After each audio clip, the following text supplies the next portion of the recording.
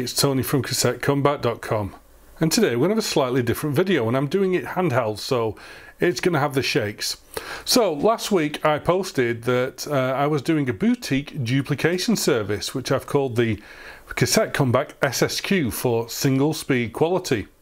What this means is that basically if you're a new artist looking for a cassette release, a low production one, or if you just want something a little bit special, maybe as a Halo product, or you want something good for the true fans to supplement your regular cassette run, you could have some SSQ cassettes. And what's that all about? Well, basically it means that I'll be duplicating the cassettes on quality new old stock cassettes in 3-head decks at single speed. And that makes a difference to how they sound. Someone commented, and it wasn't me, but commented that most duplicated cassettes sound like they fell out of a Happy Meal. I'm not slagging off people who are doing duplication. They're doing a great job under increasingly hard circumstances, because getting the tape is harder and harder. And, you know, it is what it is. They managed to whack out these copies at a price that allows cassettes to flourish. It really does. If we didn't have them, cassettes wouldn't be flourishing. So I'm not knocking them. It is what it is. But like everything, there are different levels. And the quality of the SSQ cassettes is just so much better. You know, it's the way it goes. Better tapes, embedded decks, done at single speed. I mean, some of these duplicated copies are done at 96 times speed. So that means that a C90 like these will get done in less than 30 seconds. You know, it does have an impact on the quality. So this isn't something for everyone, because I don't want to do massive runs, 25 maximum, but it's a service I'm enjoying doing, and it's taken off really well considering it's only been going for a week. I've already just finished my 3rd order and I've got more to do. But when I posted these decks, you guys asked about them and asked me to do a video on them. So I'm going to, and these are the decks I've chosen for this service. It's the Marantz PMD 520. So why did I choose these decks? Well, as you may have noticed, the 3-head decks, but they're dual 3-head decks. So I've got basically 6 3-head decks in 9U of rack space, and that's pretty good. Now, I've opened them up, and inside the decks themselves are fully independent. They're not sharing motors, they're not sharing any sort of gears or any sort of belts. They are fully independent decks. The motherboard's a bit sparse, but it's a late deck this. You know, electronics had got a lot better by this time, and everything was easy to get at. But if we look, each deck has got 4 screws inside the well, and this makes maintenance easy. Even I think I should be able to replace the belts on these if needed. Not that they need to be used, done right now, because, you know, these I bought as brand new and I've been running my copies off and they're working fantastically. But these decks were designed to be used in radio stations and in music studios, from what I can tell. And there's certain things about them which play into that. For a start, if we look here, you see that button, it says CONT. I'm not swearing. It stands for continuous. So what it means is you can start this deck recording here, and then I think it's about a minute to go, this deck will start recording, because you can set the tape time on each deck so it has a rough estimate of what it is it's going to be, and that means that you can constantly have a copy. And this was used by radio stations before digital came in, to make sure that they had archive copies for legal purposes. So that was one of the main reasons that they used this deck, and therefore the decks had to be pretty well made, because they were on 24/7 doing this. And yeah, these are really well built. I like that. I mean, it's like the buttons are buttons. They're like Bakelite, but they're micro switched and lovely and firm. You know, and they light up and everything. It's, yeah, everything about this solenoid driven, it's really well made. And if we look at the front panel, we can see some more things. So we've got the display here. Now, Dolby BC and HX Pro, it's independent for each deck. You know, tape times, reset, it's independent, because like I said, they are 2 independent decks. B and C, no one's asked for any Dolby on any of the releases so far, which is cool. But if we look, we've got the monitor buttons, because There are 3 head decks. Bias reset I'll go into. The continuous button that we've already talked about. Tape speed high and norm. Now what this means is, norm is what it is. High allows for high speed dubbing, and for example in this setup here I could designate this deck here to be the master and all 5 of the slaves if I was duplicating from tape, but I'm not.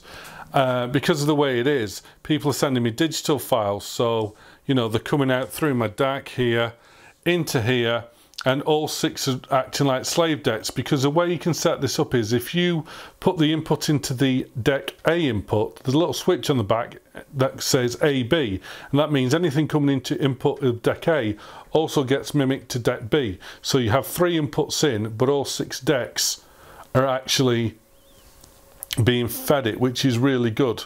But if you don't want to do that and you have the tape speed as high, it's not just for high speed dubbing, you can actually record at double speed. You know, like the UMIG decks did and some high-end decks.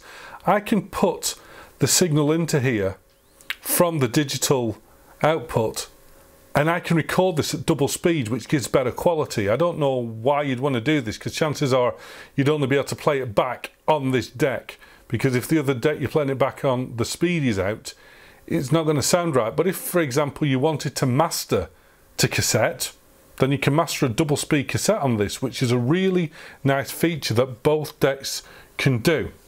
And speaking of speed, what I like is this. At the front, we've got 2 little holes here for fine speed. So you can put your calibration tape in, listen to it, and if it's a little bit out, just shove a screwdriver in there, 1 for each deck, and tweak the speed. I only had to do minimal when I got these, because they are brand new and been looked after and stored well, but it's nice to know that it's there, and this is like a feature for, you know, industrial stuff, that you can do this.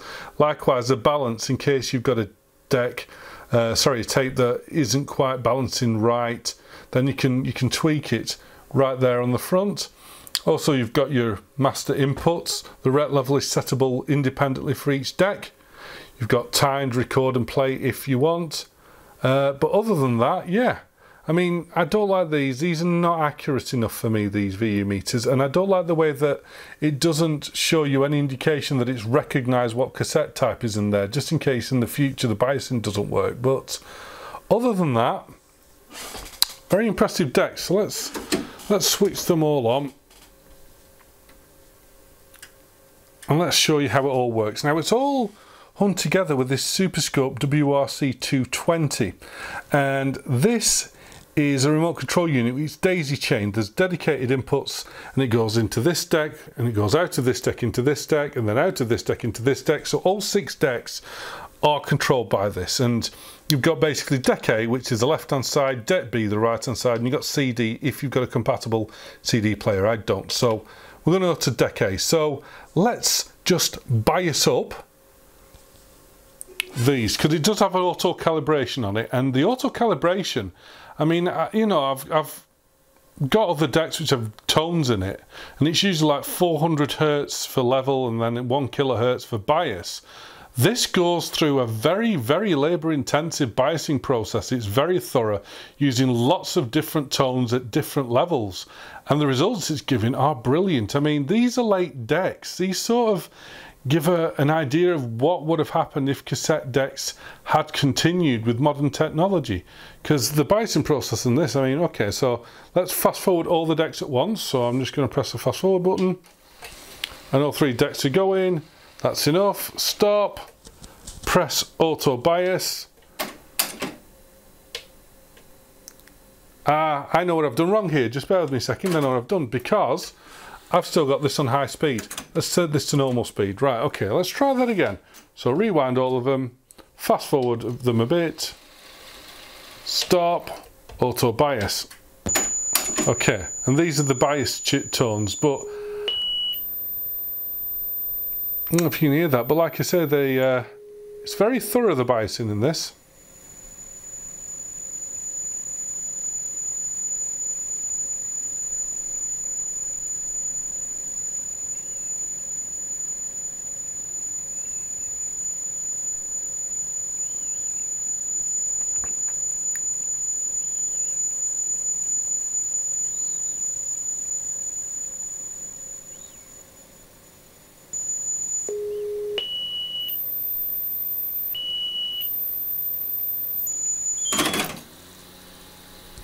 Okay, they all finished at the same time. None of them have come up with an error.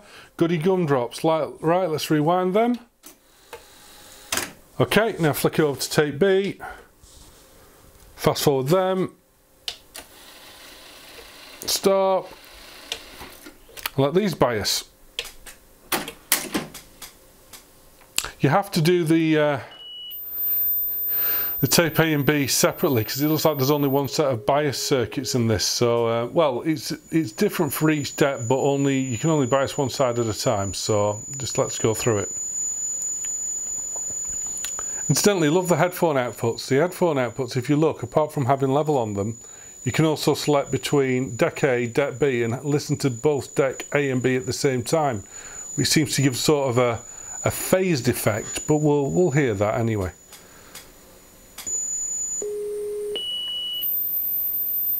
Like I said, it's a very laboured, it's the slowest 3-head biasing I've ever seen, but it seems to be thorough and it works well. Okay, so deck B's are all done. Let's rewind all of them. Okay, they're all rewound. Let's just reset all of the... I don't know why, it's just a thing I like to reset them all. Okay, right, we're all ready. So all we do now is we've got this A-B rec, which is also on here.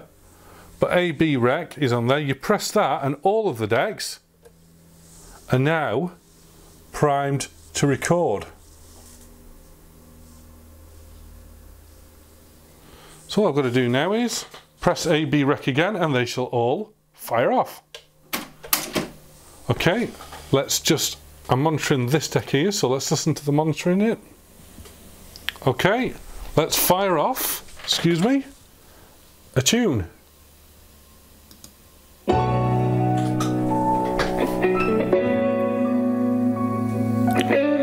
So press the monitor button on all of these so I can monitor them. So I'm listening to deck B now. I can switch it over to deck A.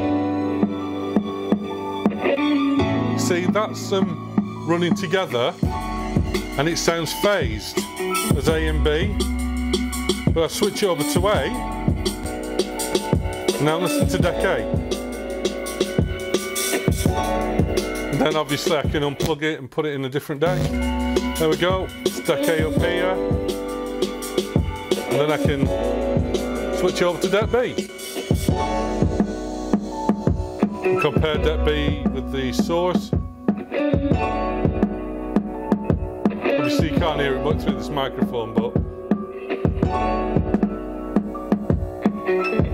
And there we go, that's how it works.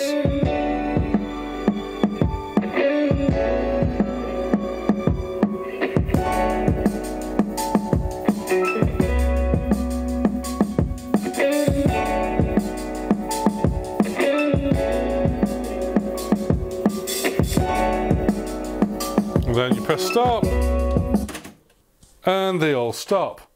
So yeah, I mean, all I do is I keep unplugging this and randomly putting it in the decks and just having a listen while I go through it just to make sure that everything sounds tickety-boo. And yeah, it works brilliant. Now I just want to show you just the high speed bit. If I change this over to high speed now and record, look how fast that's running. So let's, whoops, put this in there. Turn the volume down. But this is now recording at double speed. It sounds pretty good to me.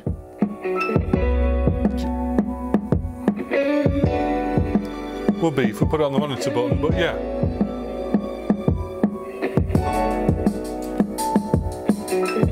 The main thing is, let me just stop the music, is if I crank this up a bit, the relative amount of hiss compared to normal speed.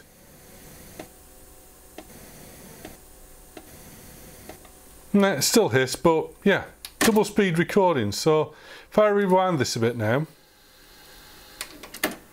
you can hear that it's recorded at double speed. If I turn this to normal speed again now, we can hear that it's much slower.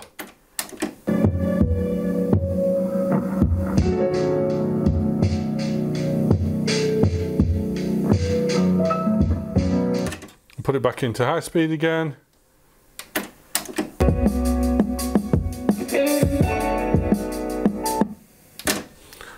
And there we go, and then all of the decks, they're all done. Select tape A, rewind, and all the decks on the right hand side rewind. The bottom of the one right has been obviously used a bit more, and then deck B, rewind them all again.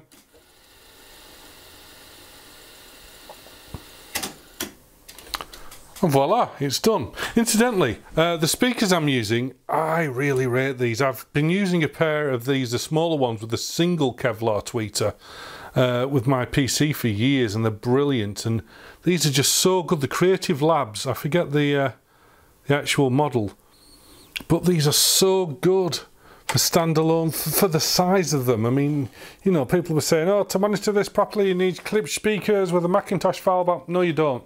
These actually work fantastic for this setup, and they sound brilliant. So if you want some nice tidy desktop speakers for about 100 quid, get some of them. I really recommend them. So yeah, that's it. I mean, this is what I'm using for SSQ. I mean, not exclusively, because sometimes I'll use the NACS or the Revox as well, depending what people ask for and how many copies they want. But so far it's taken off great. So if you want something a bit different, like Candy Apple Blue did with this album in the bespoke packaging, or you know, this Albanian black metal band did, they wanted something that looked really different, and they got it. Or even these guys I really enjoyed this album. They wanted it to look like an old school mixtape, so that's what they got. So yeah, if you're a new artist or a label that wants something a bit different done on these high quality decks or Nakamichis, then go along to the link at the end of this video. So hope you enjoyed that little tour of my duplication rig, and until next time, happy taping. Please like and subscribe. I'll see you later. Bye bye.